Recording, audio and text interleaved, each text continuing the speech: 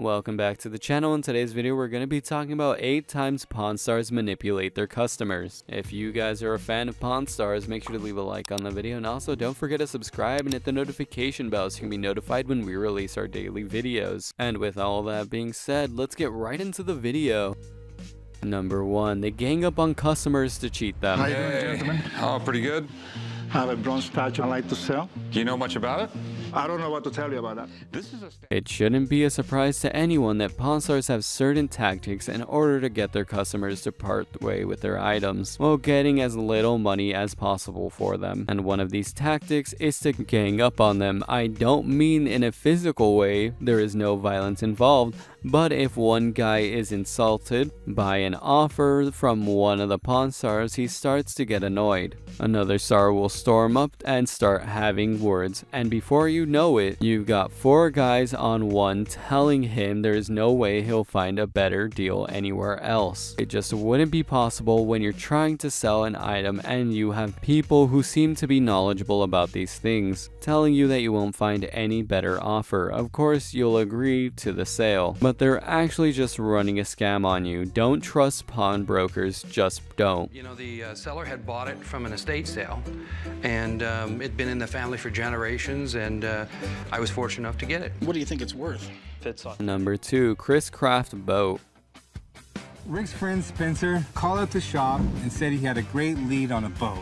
So I thought I'd hop on a plane, come out to Harson's Island, Michigan. This boat was picked up by one of the pawn guys for a measly $16,500. That was not too bad. It needed some work, and a guy who brought it in just couldn't afford to get it done. He wanted no less than $20,000 for it, but it ended up leaving $3,500 short of it. Too bad for him. After putting a few grand into a boat, it ended up fetching about $3,000 for it. I bet when the guy watched the episode, he must have felt sick to his stomach when he could have ended up making some good money for that thing. Instead, the Pawn Stars do what they do best. They seem to love nothing more than an unfair deal so long as it will get them some money that they want. And what's really sad is that the pawn guy who brought in the boat in the first place had a hunch for what its actual price might be.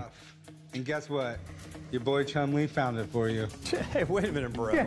I'm the one who put the legwork in. I found this boat. Now I know why you didn't want him coming out here. Number 3, their experts purposely lowball the customers. That is one ugly gun. One of the goofiest designs. That's a Navy gun, and it's pretty to me. These two. This really pisses me off about the show. First off, I definitely question whether or not these experts on the show are actually experts in their given fields. I mean, it's reality TV, so when there's already a lot of fakey, and here's the thing, even if they were truly experts, they will never give the seller coming into the store better a deal than the pawnbrokers. Why? Because they work on their show as pawnbrokers. If I was a customer there and was looking to sell something, I would definitely not use their experts to appraise the item I'm selling. I'd bring my own thank you very much. Don't you think that it's a little bit of a conflict of interest when suddenly an expert appears from backstage and says, oh yeah, that would go for about $1,000 when it's actually worth $40,000, but they're looking to help out the Pawn Stars because of how much money they're making. No, I'm thinking more like $1,250 though, I really am. You know, I was hoping to get about $1,800 for the gun, okay? Yeah, well, I think what that's we're fair. going to get out of it. It's a weird gun, so... Number 4, the Hotchkiss Cannon. That's an 1890s Hotchkiss cannon. They say it was used in the Indian Wars. It just sits in my front room.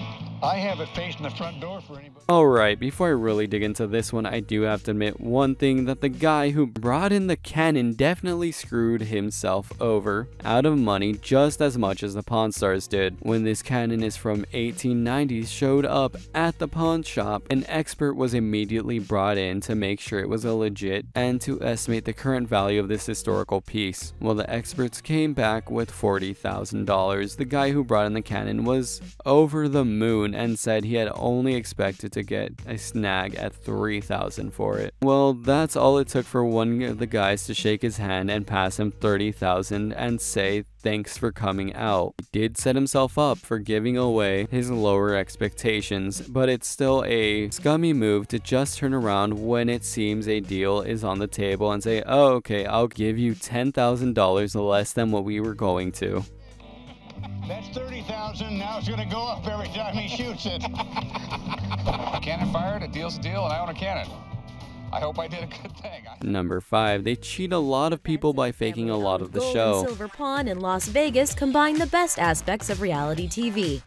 The gruff family dynamics of Duck Dynasty and the... This is a different sort of cheating. This is the kind of cheating that gets Pawn Stars ratings so that the show can stay on the air, and the guys can keep making their massive sums of money from both the show and the items brought into their store. You might notice that there is always a ton of customers in the store during an episode, but you didn't notice that none of them are always focusing on, and none of them ever go up to the Pawn Stars on the show. Do you know why? Because they're put there to make the place look busy while the shot of the episode. The guys aren't allowed to actually work on the counter during regular work hours because of some privacy policies. So they bring in people to be the customer crowd, and then they bring in the big clients who are selling the items decided to showcase in whatever episode they're shooting. Pretty sad and kind of sketchy.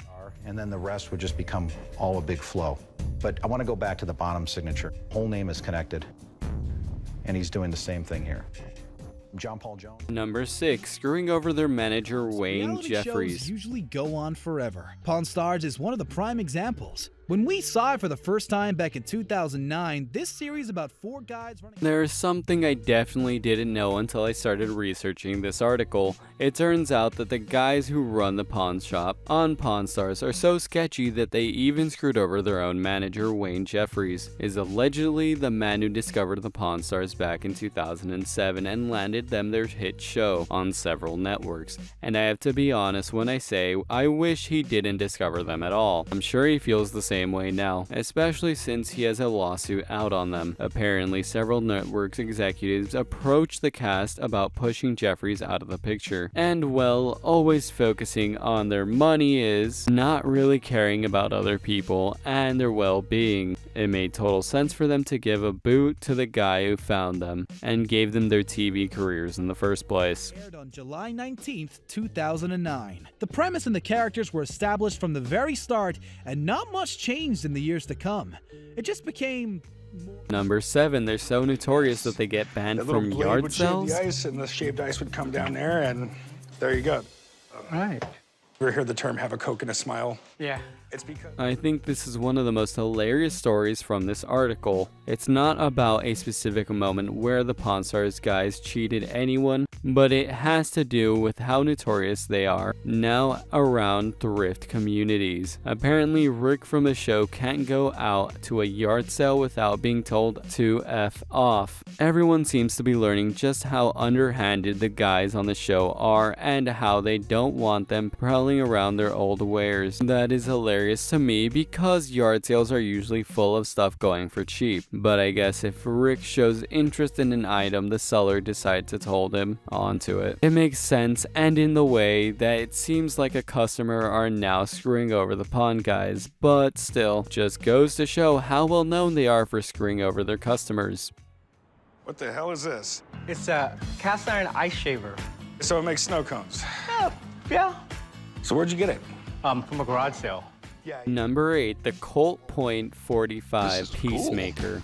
Do you know much about it? I know it's an old piece. I want to say 1800s.